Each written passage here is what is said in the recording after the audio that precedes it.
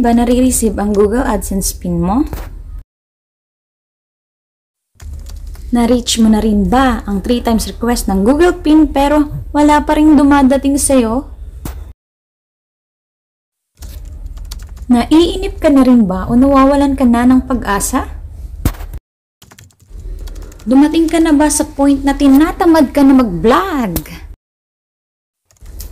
O dumating na ba sa point na nawala na yung ads mo sa mga videos mo and sobra ka nang na-struggle at na-stress sa sitwasyon na ganito? Huwag kang malungkot kamangyan kasi may solusyon ako dyan para sa'yo. Kaya keep on watching till the end of this video kasi makakatulong ito sa'yo. Hello mga kamangyan! What's up? So, congratulations! Meron na tayong 5,000 subscribers mga kamangyan. Yehey! Ayun na nga guys, mga kamangyan. So, kahit 5,000 subscriber na ako, nagsistruggle pa rin ako sa aking PIN code. So, ngayon guys, nakatatlong request na ako ng aking PIN. So, guys, hindi pa rin dumadating. So, try natin yung last procedure. So, ganito guys, tuturo ko sa inyo kung paano. I-verify nyo siya guys dito sa inyong Google AdSense account without receiving your Google PIN. So, let's start guys. Tara! Una yung gagawin guys is punta kayo sa Google browser o Google Chrome. So, search nyo dyan yung kailangan mag-login kayo dyan guys ng inyong YouTube account. So, para easy to login na rin sa Google AdSense. Kasi once na tinype nyo yung Google AdSense dyan, automatically na mapupunta kayo sa Google account nyo. So, ayun guys, no, nandito na tayo. Ayun nakalagay dyan sa taas. Your payments are currently on hold. And then, we encourage you to publish your seller information in Google Seller File. Visit account setting, blah, blah, blah. So, guys, scroll down nyo lang. Ayan. Andyan yung makikita yung balance ng kinita ko. And then, dito sa baba, may makikita kayo dyang verify your billing address. So, ayan guys, yung last requested ko ng PIN is August 25 pa. So, hindi pa siya, last yan, pang 3 times ko yan na, ni-request. So, wala talagang dumadating, no? Kaya, eto, nag-try ako na, i-try ko yung sa troubleshooter. So, kung paano, ganito guys. So, once guys na gusto nyong i-verify siya doon, dito after nyo na maka 3 times na suggest, so kailangan nyo munang i-make sure, dito tayo punta sa payment. So, kailangan nyo munang i-make sure guys, yung inyong, wait lang natin, medyo mabagal ang internet ni Jess, kami nagpa-pop up. So, ayan guys, no, dito sa baba, scroll down nyo, may makikita kayong manage setting. So, sa manage setting, guys, makikita nyo dyan yung inyong information. May nakalagay dyang name and address. So, edit nyo yan. So, kailangan, dito guys, is complete yung name nyo, yung address nyo, yung building number, street, unit ng bahay nyo, yung town and city, and then yung na postal code, yun yung importante, at saka yung CP number nyo kung saang bansa ka kayo naka-allocate. Once na ano nyo na guys yan, na-edit nyo na make sure nyo na tama yung lahat. So, balik tayo dun sa una kanina. Ayan. Dun sa, ayan, wait. Balik ulit tayo dun sa unahan. Yan, dito, sa verifying billing address. So, ayun nga guys, no, hindi nga natin natanggap yung ating hinihintay na Google AdSense PIN ng napakatagal. Sobrang struggle ko. So, ito na yung last, natin, option. Punta tayo dito, may makikita kayong 3 dots sa taas, sa right side. So, click nyo yan, may makikita kayong help. So, once nyo click nyo yan, guys, mapupunta kayo dito. Ayan. Using Android phone lang to guys, no? Kailangan siya. Yan, pwede nyo i-desktop site, pwede hindi desktop site. So, makikita nyo yan, address verification PIN overview. So, scroll down nyo guys. Ayan, may makita kayo ditong having problems with your PIN. So, basahin nyo, if you're having issues with address verification, go to problems with PIN or try our PIN troubleshooter. Ito yung tinutukoy ko guys. I-click natin yung PIN troubleshooter. And then, once na na-click nyo yan guys, mapupunta kayo sa ganito. So, may tanong guys na personal identification number, PIN.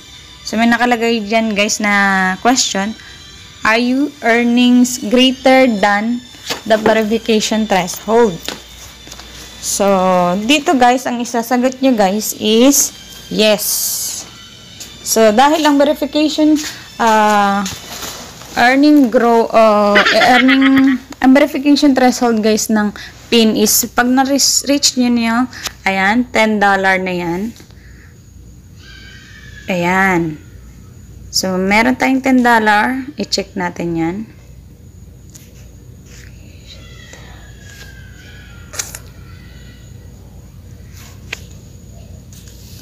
So, once na-check yan guys, may panibagong question tayo. Have you received your PIN?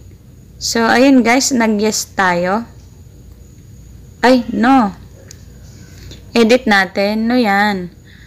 Have you received your PIN? No. So, no yung sinagot ko dyan guys. Yung second question. And yung third question guys dyan, have you already requested 3 replacement pins? So, yes tayo. Nakapag 3 times na tayo dyan.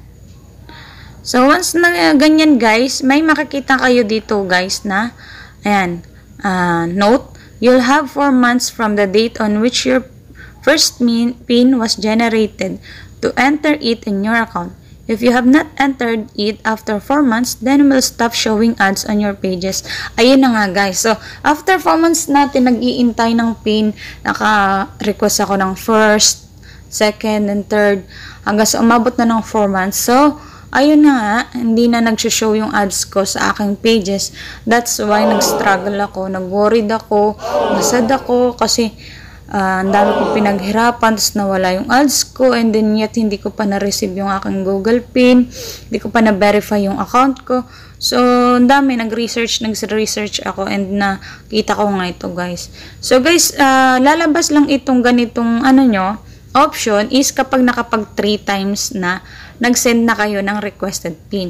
So, kapag hindi pa kayo nakapag-request guys ng 3 times, hindi lalabas itong ganitong option na, ayan, sa dulo may nakalagay, please contact us to verify your account. Lalabas lang ito guys once na na-reach nyo na yung 3 times requested PIN nyo. So, check natin guys.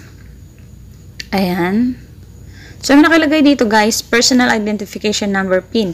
Please note that we are unable to verify your PIN manually until 30 days have passed since we've issued your third mail PIN. So, ayun guys, na-issued na nga nila yung third PIN ko. We ask that you kindly only contact us in relation to your PIN after this period for a quicker resolution. So, ito yung lastly na best solution guys, na pwede nyo gawin if hindi nyo na-receive talaga yung sulat ni PIN. Sad to say na sana dumating in time pa rin doon sa exact address na billing address na inilagay natin o inilagay natin doon sa form. And then ito nga lastly, may last option si Lolo Google. So, dito guys, may nakalagay na name. Ilagay nyo yung complete name nyo, contact email address, and then yung Adsense publisher ID nyo. So, ayan, lagay natin yung complete address. Complete address ko. Ay, complete name pala muna. And then, andyan, yung aking email address. And then, yung publisher ID ko. So, guys, sinave ko na yung publisher ID ko.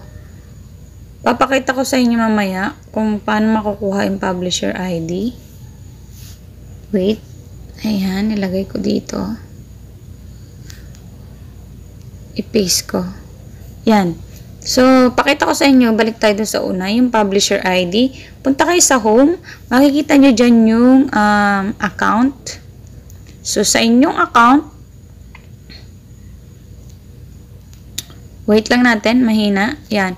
Once na ano nyo na yung account, dyan yung makikita yung inyong publisher ID. Ayan. Importante yan, guys. Napaka-importante. Kasi, magagamit nyo nga yan dito sa pag-verify ng inyong account. So, once na nakapin nyo na yan, punta na ulit kayo dun sa page na natin para i-verify yung account. So, dito sa baba, guys, may makikita ko kayo na submit an attachment. Choose file, no file chosen.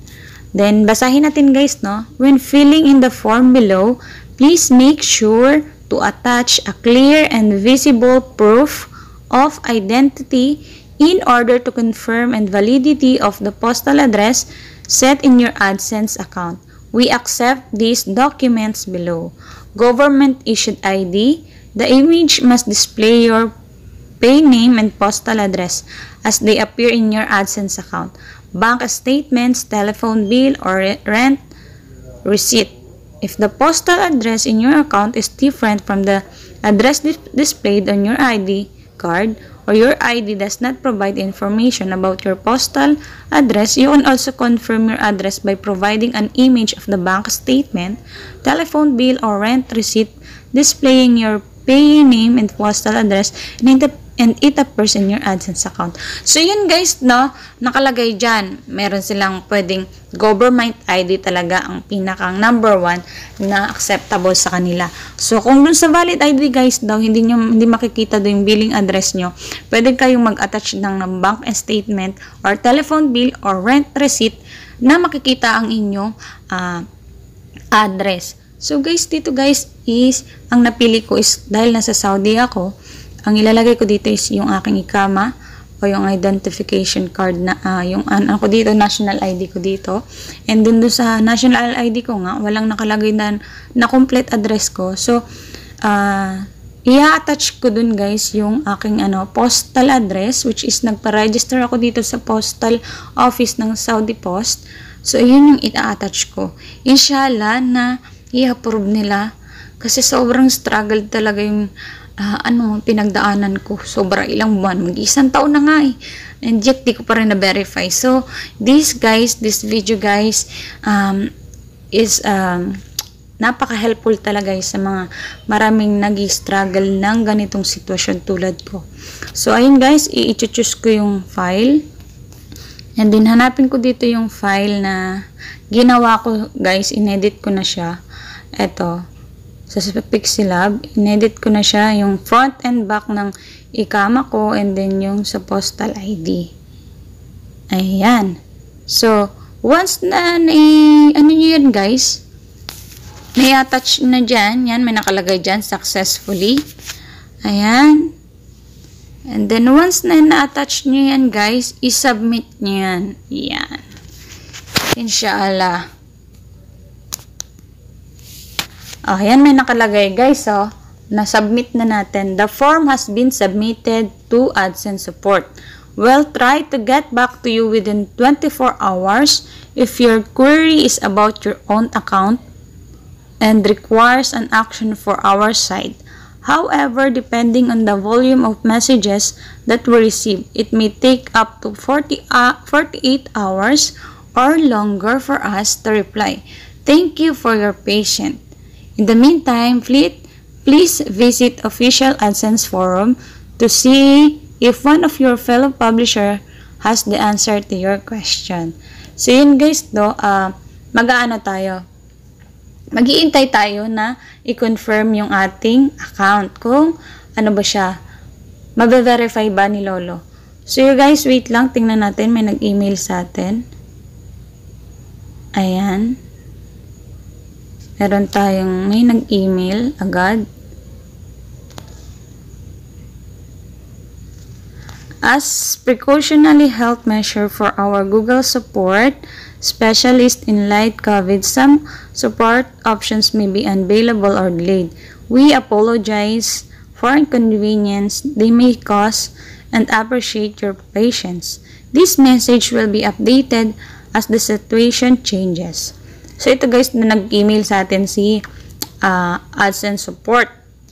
So sabi niya guys, hello, thank you for contacting the Adsense support team.